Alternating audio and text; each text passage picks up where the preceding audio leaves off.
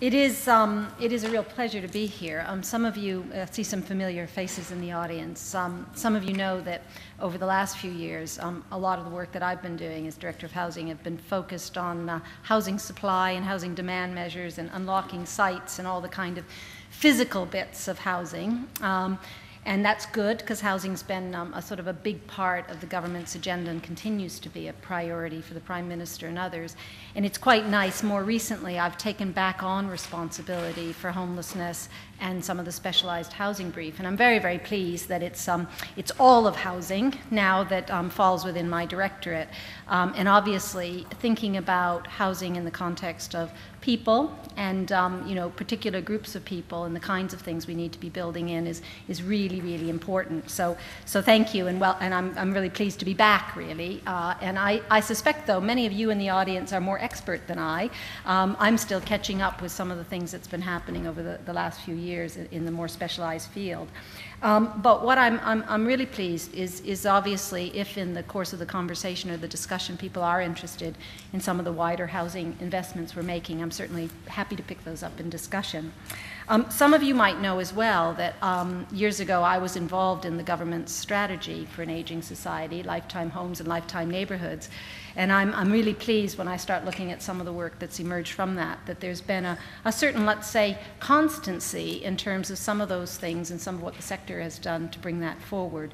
But obviously the time is ripe for a fresh commitment and for moving forward. And so I thought what I should do is just say a little bit about the context in government, fill you in a bit on what the ministers have been discussing, and I know that Lord Flikin also mentioned the various roundtables, but perhaps I can just give you a little bit more of an idea of some of those things that are emerging to provide a kind of broader context for taking this forward.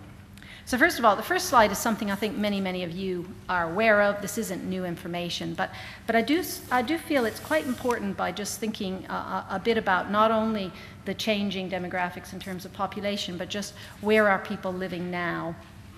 Obviously, where people are living now actually shapes some of the decisions and options and choices and aspirations that they might have going forward.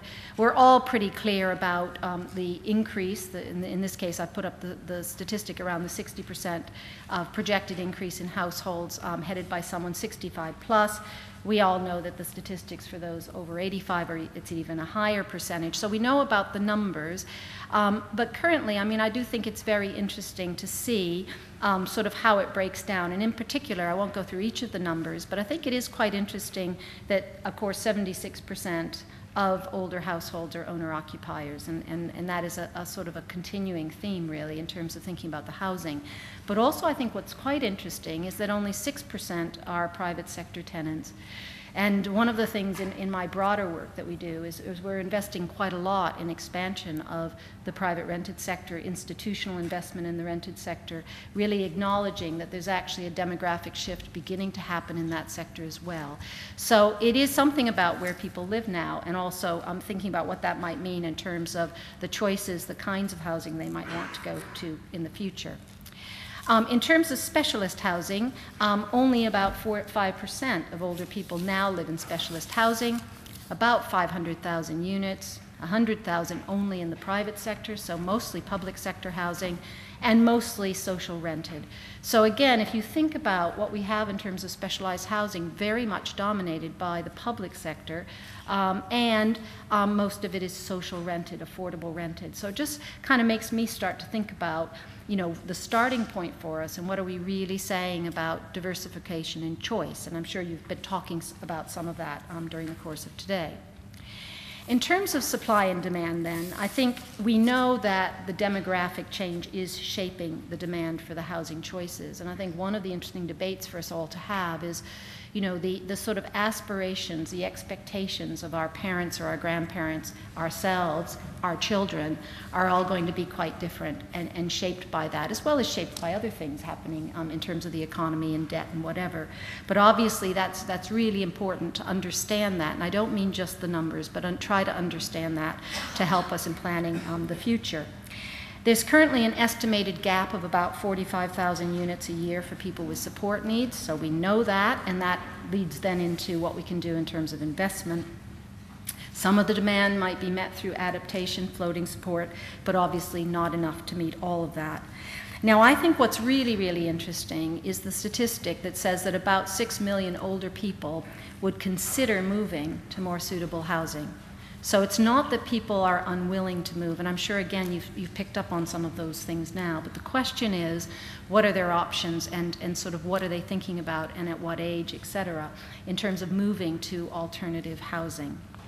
The other aspect, of course, which is really important just to acknowledge, is the extent to which older households have quite significant equity in their homes. The Council of Mortgage Lenders estimates that's about $1 trillion, which is pretty significant. So obviously there are opportunities there. There might also be threats, but there are opportunities there for households to support either a move or indeed to support their needs over time, funding adaptations and other things. And again, I'm sure some of you have been talking about that in the specific sessions, but again, worth just bearing that in mind. But as I said earlier, there is really limited choice, and I think that's one of the themes that just keeps coming across to me, coming back to this, is how limited the real options are, and yet people want to move. And I think it's interesting that about 70% of the current private supply is from one provider. Now, some of you might recall the work that Richard Best and others did in the Happy work, and that was one of the most significant things that came out of that, was about how do we try to get mainstream house builders, how do we get more people actually coming into this market and providing accommodation. And I'm just struck that actually, from the time I developed the strategy, however many years ago that was, 5 or 6 years ago, to now, there hasn't been that much of a shift in terms of the provider sector, the private sector. So I think there's a bit of a challenge for us there. We know that moving to specialist retirement housing can improve quality of life. There's a fair amount of evidence around that. And I think what is quite helpful is to think about the types of movers depending on where you are in your life cycle and what you're looking at for your housing. And I've listed just 3 here. One is, lifestyle movers, maybe typically a bit younger maybe, but seeking a better quality of life. And that is, and I know Hanover and Richard Best has done some work recently about that kind of people in their 50s and looking at the choices there. Planners, again, the middle age range, maybe thinking about moving ahead of time, and then the crisis movers, which are usually much older, and often they move because of ill health, and that's a very, very tricky thing. I think it's fair to say that an awful lot of what we've got available is for the third group, and then we might even challenge whether that's even the right kind of option for them. I think that the striking thing for me, and this is just 9/10 statistics, and I couldn't find anything more recent, but only 1.7% of households over 65 had moved within the last year.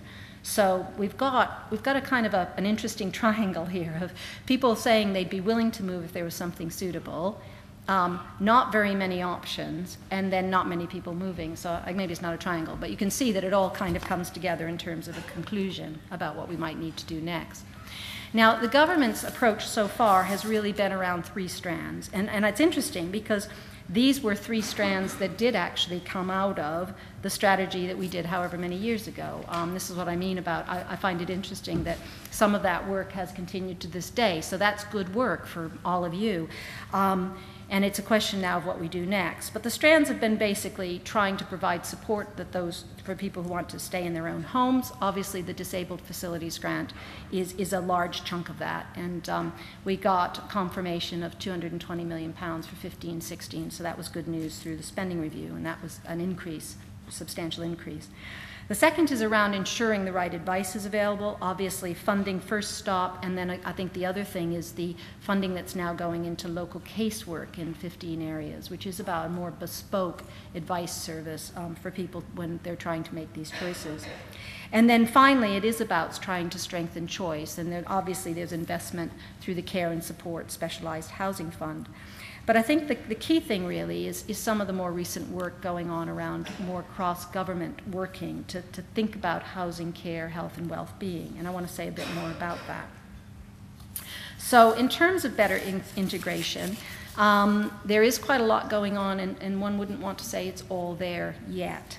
But obviously, the first thing is the care bill, which does position housing much more centrally to the provision of care, and there is a duty on authorities to integrate services, housing with health. Now, of course, that's a bill, that's legislation, and there is always a gap between legislation and there's a whole issue about what that might mean in terms of implementation at a local level. But that's quite a big step forward from what we've had before, and I think it just shows that there's a recognition within the Department of Health that housing is important, and I think more important than ever before. I mentioned the Care and Support Specialized Housing Fund. Again, this is $315 million that the Department of Health is investing for the development of specialist housing. Again, that's quite a bit different from previous years, where it would be the Department for Communities and Local Government bidding for funding and then investing in the funding, and that's being delivered through the Homes and Communities Agency and the GLA. And then finally, it's the Better Care Fund, which is the $3.8 billion investment for integration of health and social care to be pooled locally, local authorities and clinical commissioning groups. My colleagues on the local government side of DCLG are obviously working very closely with local authorities around how that funding can be used for real transformation of services. And I think there's an opportunity here. I mean, we know that budgets are being squeezed across the public sector, but this fund and the way it's being set up, there is an opportunity to get involved in how that could actually try to shift some of the more traditional ways of service provision. But there is, as I said earlier, a lot more to do, and it does require fresh thinking. And I think challenges do remain, but not just for government, but the sector must also engage. And I think the thing that keeps striking me, and I think I'm in that middle-aged approaching early planning group that is thinking about this as well. I see there's tremendous effective demand for alternatives, for downsizing, and for other things. And yet, certainly when I personally look around, there aren't a lot of options. And there is a bit of a challenge here as to why, what are the barriers? Why is the private sector not responding more? The reality is, and a lot of the work I do now on housing, is that government investment is under, constraint. We're under fiscal constraints. That's not likely to change post-election. So we've got to be quite innovative about how we look at investment and how we lever in private investment to build the kind of housing we need, including the kind of housing that older people might need to move on to. So I think we've got some challenges there. Now, ministers have kick-started these discussions. There have been 2 roundtables with the Housing Minister, DWP, Department of Health. Some of you have been involved in that, and it has provided quite a good basis just to begin to explore some of the barriers that are around and what we need to do next. Some of the issues being raised is actually the emphasis again on advice and information, and have we got it right, because obviously people need to have that to start planning early for the changes in their life. The role of the planning system to encourage development and more housing. The MPPF makes it pretty clear that local authorities should be planning for older people. They should be integrating those in their plans. They should be thinking about that as they carry forward their housing developments. But obviously, there's a question of translating that document into reality. The issues around existing housing, as well as going forward in terms of new housing, going back to what I just said earlier about significant housing stock that is there in the social sector. A fair amount of it is smaller, bed sits, et cetera, so there's obviously some constraints on the redevelopment of that accommodation, but actually we need to look in total, building the new and also what's existing currently. Also, I think a general theme that's come up quite a lot in the roundtables is that more attractive offer to downsizing. And really trying to understand what needs to be available, what we need to be developing, so that people are empowered to make real choices about their housing. So quite a few interesting issues arising from that. One of the things the minister is very, very keen on is learning from best practice or good practice. We know there's a lot of good practice that already exists. These are just some of the projects that I've sort of pulled out as examples, but Sunderland facilitating non-grant funded extra care housing, In my travels to different places, I've heard about local authorities using their local authority land, putting that in, developing alternatives for people to move to it, and whatever. So there are some things around land and assets that can be done, good practice opportunities. Mixed retirement villages, the Extra Care Charitable Trust, well, I've mentioned First Stop, and then there's a multiple number of things through the home improvement agencies and other services. So it's not as if there isn't enough there. There's a huge amount of good practice to look at, to understand, and see what would be required to promulgate it.